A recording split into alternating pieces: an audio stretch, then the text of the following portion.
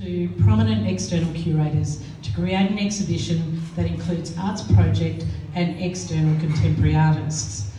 Most of our other exhibitions in this gallery space are curated by arts project artists and or staff, so it's quite special.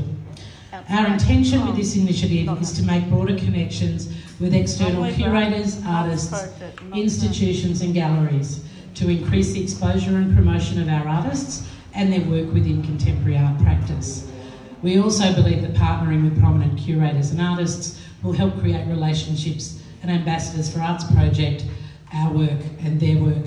And because this program has been running for over 10 years, I can attest to the fact that some tremendous opportunities have grown out of this program. I'm particularly delighted to welcome our external curator, Erub Nash, who is currently the director of Benalla Art Gallery. And I also had the pleasure of working with Eric back in the day when I was president of the Public Galleries Association of Victoria, and welcome Anne Robertson from the PGAV.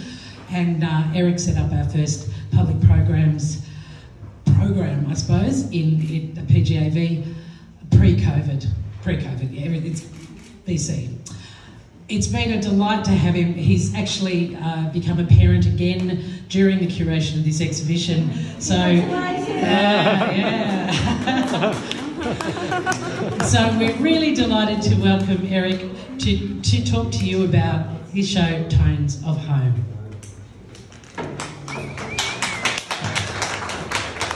Thank you, Sue. Good afternoon, everyone, and thank you for welcoming me here today. I'd also like to acknowledge the Wurundjeri Wurrung people of the Kulin Nation, the traditional custodians of the land on which we are meeting, and honour the resilience, wisdom, dignity, scientific knowledge, stories, and art of the world's longest surviving culture. This week, I'd particularly like to extend my thoughts to the many members of our First Nations community who may be experiencing pain and sorrow associated with last weekend's referendum. I think it's important, given the theme of this exhibition, to acknowledge that sovereignty was never ceded and to consider the events that have led to me being so fortunate to call this country home. So before speaking about this exhibition, I'd also like to acknowledge that there are a number of faces I see here today who have been fundamental to my own experience of finding home, particularly in Victoria and within the arts. You know who you are, and there are many, and what you've done for me, but please know how much it's appreciated. But today, I'd especially like to acknowledge Sue Roth for how welcome she made me feel since we met through the Public Galleries Association of Victoria when I first moved to the state. And I see how your innate ability to make people feel welcome and valued is reflected in the incredible community that you've dedicated yourself to building at Arts Project Australia. So with this being your last exhibition launch in this space at the helm of Arts Project Australia, I wanted to take a moment to say thank you and congratulations, and here's to you, Sue. If everyone can give her a big round of applause.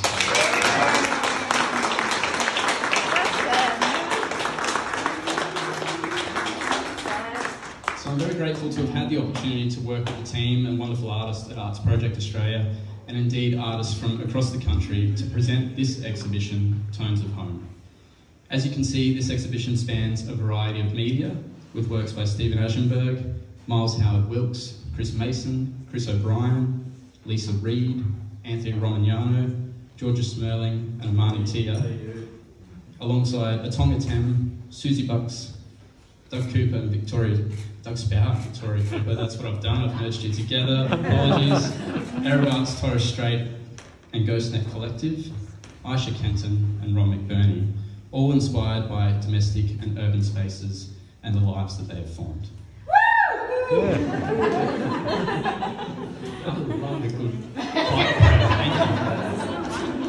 So this exhibition extends beyond these settings to consider what makes a place a home, touching on notions of family, community, belonging, connection, love, comfort, safety, and personal histories.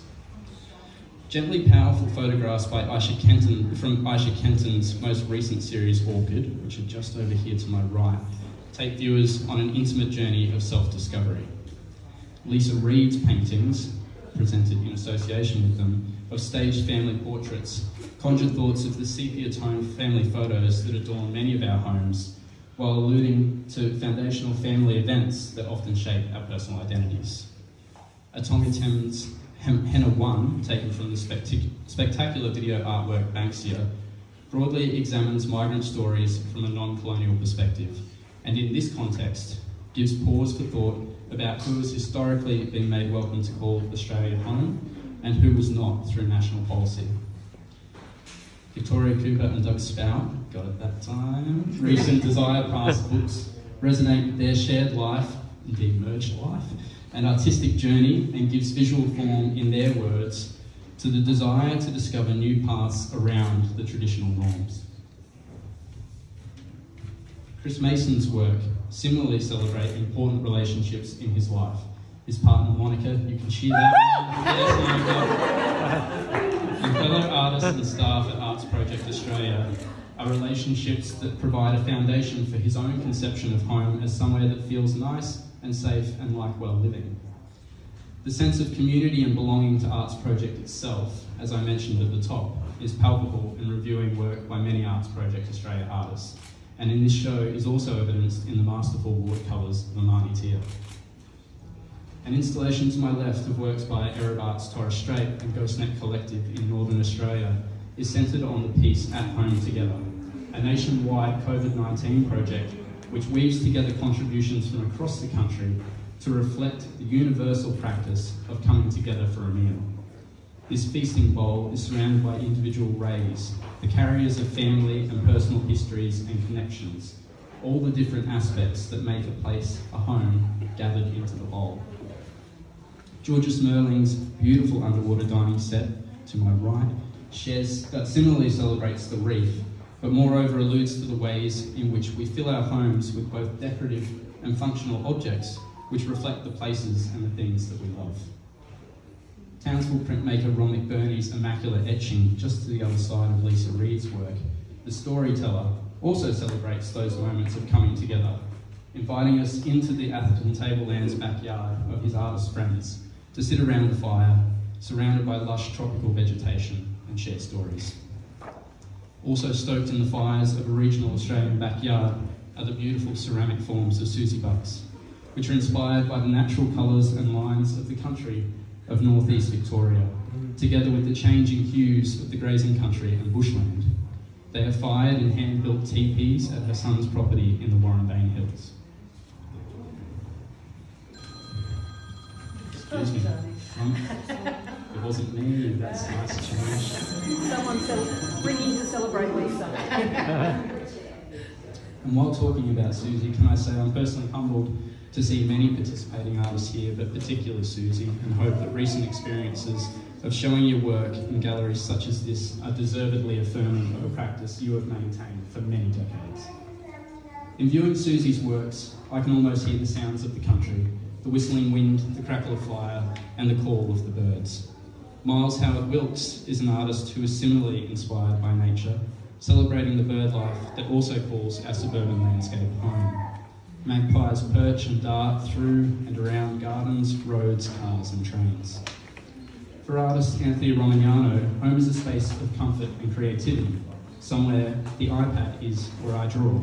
His depictions of home are vibrant in colour, but exude an assuring stillness, a companion cat, a place to relax and create, a lounge room and TV to unwind.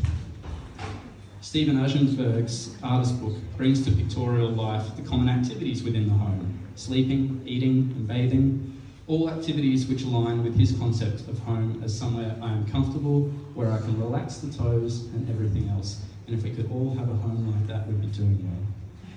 Chris O'Brien's soft sculptures most directly examine the structure of the home, but remain informed by personal memories. Works such as my Nan's holiday house underscore the fact that homes are much more than just a structure. They are containers of personal histories, love and family, spaces to form community and connections, and to feel a sense of belonging, comfort and safety. I hope you all find this space to be a welcoming one, just as you would feel welcome in your own home or be welcomed into a friend's home to experience joy and inspiration.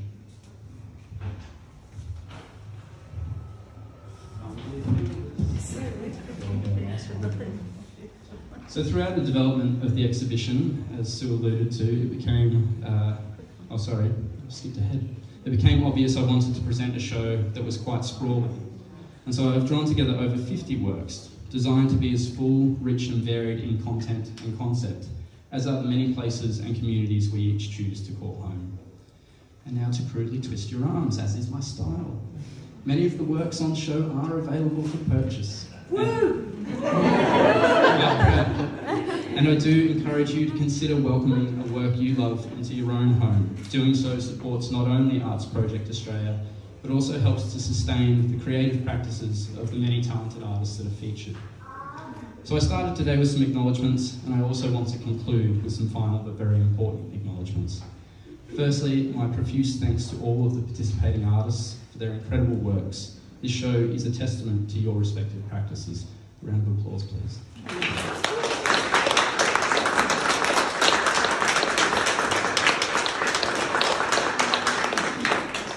And beyond that, my personal thanks also to the team at Arts Project Australia, particularly Joe Salt, for your unwavering support. A round of applause for the team.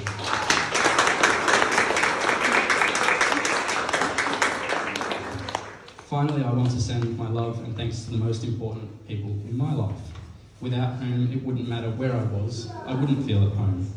So even though they can't be here today, thank you to my daughter Harper, my son Riley, who was born during the development of this show, as Sue pointed out, and mostly to my beautiful wife Tegan. She is honestly an inspiration, with a seemingly endless source of energy to nourish and care, not only for our family, but for our community, as evidenced today by the free music event, which means she can't be here, that she's coordinating for the people of Benalla. So that's enough words from me. Thank you for joining us to celebrate, and I hope you all enjoy the exhibition.